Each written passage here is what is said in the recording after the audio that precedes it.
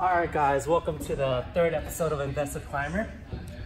Today we're presenting on what type of shoe for all of us wears. We have neutral shoes, moderate shoes, and more aggressives. And each one of us is going to be explaining the benefits of one over the other. And later on we'll do a follow-up video, so keep on looking out for that footage. We're going to be talking more in depth about the different types of aggressive shoes versus moderate shoes versus neutral shoes and which kinds are best for certain routes. This is Inti, this is Collin. Logan over there is doing the camera.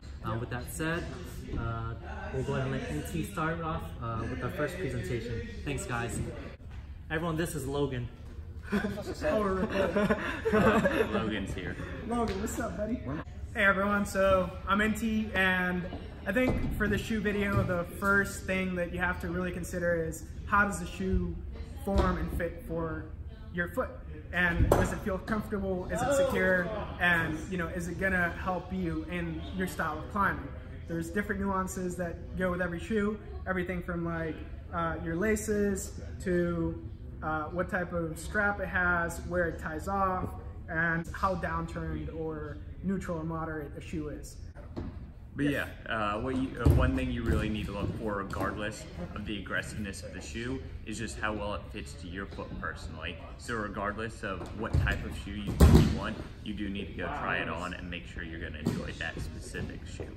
Also, I had this experience where I tried on my right shoe, and I based my whole decision on buying that shoe on how it fit my right foot, and then I realized that shoe was terrible for me because my left foot wouldn't actually fit. So try both shoes.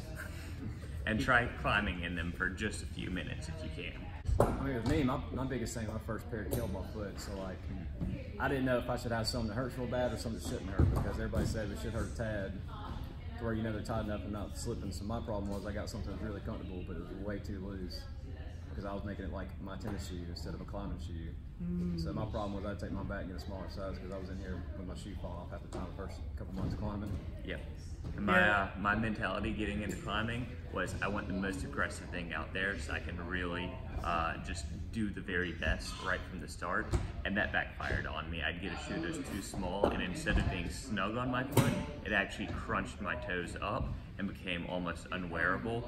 So I ended up having to get a much less aggressive pair of shoes, because I just couldn't use those until one, I needed a larger size, and two, I really needed to ease my way into using a more aggressive shoe. Great guys, yeah. I think we're good to start on introducing the shoes. We have a good collection here. Everyone here owns one of these pairs, so we'll be talking about the ones that we wear. So we can start off with Logan, so we'll go from left to right. Alright, so I've only ever climbed in Solutions other than renting shoes from the gym. I've never had anything else. I've never tried 510s or any other pairs. It's always just been Solutions. And when I was getting my first pair, I wanted something that was like as moderate as can be, because I wasn't used to a shoe. Like even the gym shoe killed my foot at first. So I wanted something as flat as it can pretty much be. And I wanted a lace-up shoe because my foot's really skinny. So it slip easy for me, so I want something I can get as tight as I can get on my foot. Did you think that the laces formed better to your foot as opposed to using straps? For me personally, for sure. I mean, if I can go back and my aggressive pair had laces, I would definitely do it. Just like I say, my foot's so skinny, it's hard for me to get something tight. But it does suck having to unlace them every single time. Take your shoes off every 5 minutes. I just noticed my laces started getting damaged easier. I mean, because I'm taking them on and off so much. I mean, my laces went out in a couple months. But I mean, for the first half the year, that's all I climbed in, and I love them because I mean they're good for in here. I can wear them the whole time. They didn't come off foot. Yeah, and you ruined it. No, you're good. I don't work for free. You ready? Send it. All right. So the only thing I've ever climbed in is Solutions. I've never had any other brand of shoes, but I've only had 2 pair of shoes. Do you mean La Sportiva? First time. I said it first time too. I've only ever had La Sportivas, never anything else. Just because when I was going to buy my shoe, I went to REI, and that was pretty much all we had to choose from for me. So my first pair, I wanted something as moderate as I can get with a flat foot that wouldn't even kill my foot because I wasn't used to a shoe.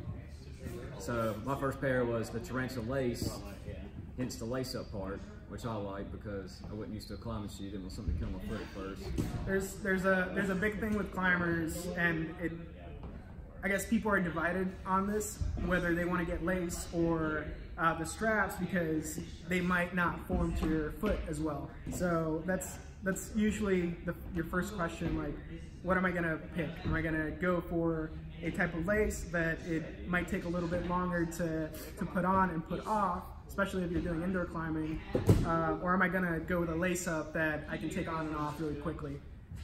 Yeah, that's the biggest downfall is, especially when not used to the shoe taking off every 5 minutes, gets pretty annoying and tiring. It wears your laces out. It's going to wear the shoe out. To me, at least it wore mine out pretty quick. But for the first half year, I mean, that's all I ever used and all I climbed in. But I never climbed outside, so it was all in here. So they held up pretty well for me. But then I knew whenever I got, I guess, better, quote unquote, because I still probably ain't good at climbing. But whenever I got better, I wanted more aggressive shoes. So I went to a Solution because Jeffrey had some, and I got to wear. He let me wear them one time. I was like, I got to get some like that. And I've liked mine so far. They took forever to get used to being aggressive as it is. I mean, that was one of the most aggressive one I could find at the store at the time at REI. But my only problem with these is being aggressive like that, and my foot's really flat-footed. Like, just to begin with, I don't really have an arch in my foot, so like I'm always having air in my ankle. I mean, no matter how tight I get them, no matter what, my ankle still slips in it. But I mean, that's just part of it. I mean, skinny foot, flat foot. But I mean, I would recommend Solutions. I mean, for me, I've always liked Noel Sportiva. I really like my Solutions a lot. And that's really all I would wear, unless I just wanted to like traverse the whole time and be comfortable. Then I'll wear the tarantula laces. On a scale of 0 to 10, how would you rate each shoe? I mean, as far as a beginner shoe, I feel like this is probably like a good 7. I mean, like I said, mine's lasted over a year now. I don't wear them as much as I used to, but mine's getting a tiny little tear, but I mean, they've lasted well, and they've helped me to get, I guess, better and used to shoes. And then the Solution as far as climbing, I would give it like an 8 or 9, but as far as like comfort, I mean, we'll put it more on a 4. Yeah. It's probably at least, it's like a 4, maybe 5, because now I'm used to mine. Which, to be fair, 4's not too bad Yeah, for an aggressive shoe. Sure, like, no. 4 is more comfortable. The first time I was walking, man, I was like a dang king. I could barely walk into things. Like, I would have to take them all to walk 2 feet, but now I'm getting used to them. That's another thing I want to bring up between moderate and more aggressive shoes is typically the rubber on a neutral or moderate shoe is going to be a harder rubber. That means that you get a lot less traction on the wall, and you can't climb onto quite as small footholds or smear quite as well. But what that also means is the shoe's going to last a lot longer, so it takes a long time, especially for this toe region, to wear out. Whereas when you get into more aggressive shoes like these, it's a really soft rubber. It gives you great climbing ability, but it's going to wear down really quickly, and you'll notice that you start moving around on that toe and it goes away very quick. And that's one reason I recommend starting with a moderate or even neutral shoe opposed to an aggressive. You gain skill over time and your footwork becomes better. As that footwork becomes better, you do a lot less twisting of your toes, and therefore you can make these more aggressive shoes last longer. Whereas if you're new to it, you'll wear through them very quickly. I feel like if I'd have started with the aggressive shoe, I probably would have quit climbing because they hurt so bad. Like if I didn't know they were gonna, if I was just now starting and getting a shoe like that and hurt that bad and they weren't expecting, I probably wouldn't come back. I agree with them. These are my neutral shoes. I wear them so much more than my aggressive sometimes just because these really, really hurt my toes. And I probably have the ugliest toes you'll ever see. They're pretty disgusting. So another thing to take into consideration is how your form fits inside the shoe. A lot of people will tell you to go down half a size, or something like that. The way I've picked my shoes so far has been, how does my toe fit in the toe box? So the first thing is, you don't really want your toes to be curled up. You do want them to be tight enough so that they're packed in the toe box, and once you're putting pressure on a hold, your foot is not moving around. And you need to think if they're going to wear socks or not, because some weirdos wear socks. I don't wear socks, guys. I'm the only one. Some like it. So nasty, you know, I'm trying to cover it up. Some just like it dirty. All right, so that's not going in the video. I don't know, man. I'm editing it. So. I was going to say like pros and cons for me for laces versus straps. I like starting with the lace because I wanted to get as tied around with my foot as I could, and I feel like with the strap shoe I couldn't get it fully at least tight for me and my ankle and stuff.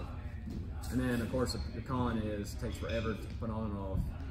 When you're climbing, you don't want to sit there and unlace them 100 times a day, so it does get kind of old and the laces wear out easy.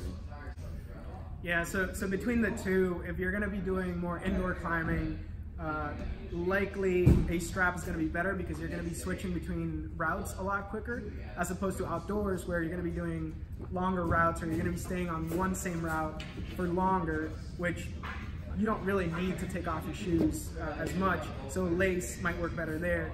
But again, at the end of the day, how does it fit on your feet?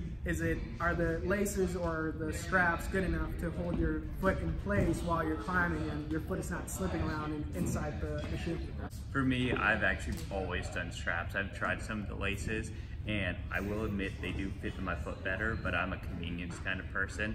And typically when you're on a more moderate shoe, they're more comfortable, so you could leave them on for a longer period of time. So laces make sense there, but I'm just so lazy, I do straps everywhere. And they work really well if it's a shoe that fits you really well. I agree with Collin. All mines are Velcro. This one, Velcro. this one. Velcro. All Velcro. I hate Velcro. lace-ups. I'm very lazy. Velcro. So here's a set of neutral shoes, and this is typically what people begin with when they're starting to boulder or rock climb. The biggest thing with a starter shoe is how comfortable is it? Is this something that I'm going to use every time I climb? Like, we're here to have fun, we're here to enjoy ourselves, so what's going to help me do that? I find that a good neutral shoe is going to be pretty flat, pretty comfortable, and one of the main differences is this downturn. So you see how this is pretty flat, and if you compare it to a moderate shoe, which has a slight downturn, or an aggressive shoe, which has a pretty big downturn, it's going to play a big role into how comfortable that is. So another thing about moderates is they are going to be pretty flexible. This part on the shoe is going to be able to bend and flex, which means that it might not give you as much support, but again, it's going to make for a comfortable shoe. Another thing to keep in mind is that neutral shoes will have harder rubber. That means that they won't wear down as quickly as something like an aggressive shoe, which really, when you're starting to learn rock climbing and bouldering, it means that your shoe is going to last a lot longer and you're going to get a lot more bang for your buck. And remember to like, comment, subscribe, smash that like button. So Inti just did a good introduction on what a neutral shoe is like. So the progression of that is I'm going to speak about moderate shoes. They fall directly in between the neutrals and the aggressive shoes, basically in every way. So as far as the first feature, the downturn of them, you have a little bit more downturn towards this toe, and that gives you a little bit of benefit on gripping. As you get to more overhanging or even completely vertical stuff opposed to slab, that downturn allows you to grab onto these features more easily, and then they often become a little more stiffer and harder to bend, which gives you the ability to apply more pressure through your foot and actually be more active and powerful through movements. And sometimes they'll even include some features on the heel so that you can do tricks like heel hooks to do specialty moves in certain situations where they're necessary. Additionally, the rubber on these shoes is much more soft than on most neutral shoes, which means it is going to wear faster, but not nearly as fast as something like an aggressive shoe. So that gives you the benefit of some last, and these will not wear out right away. So as you're still learning your technique and you are still moving your foot around a little bit more, you're gonna wear through these faster than a neutral, but it will give you more longevity to the shoe. One other feature is that they tend to be a bit tighter on your foot. So as far as the comfort level, again, it's a good in-between between the neutrals and the super aggressive shoes. They will feel tight. You may want to take them off after a few climbs, but the neutrals you can wear all day, and the aggressives you're going to rip them off after every single climb you do. These you can keep on for a good while before you have to take them off, which is really nice. But they really grip around your heel, grip around the midsole, and allow a lot more feel of the actual route. I told you, that's the thing. It's like I get camera shot. I don't know what to say. Logan, you gotta get in the camera too. Don't worry, it's not on. Alright, it's not. We're just practicing, dude. Yeah, it's just practice. All right, you wanna start the intro? Or you want me to? Yeah. And do an Andra scream. Since this is Zoom, Andra, shut up. Thanks again for watching, everyone. Remember to smash that like button, comment below, subscribe to our channel. We'll go ahead and leave some links to the shoes that we like to wear down below. And thanks so much. Climb on, everyone.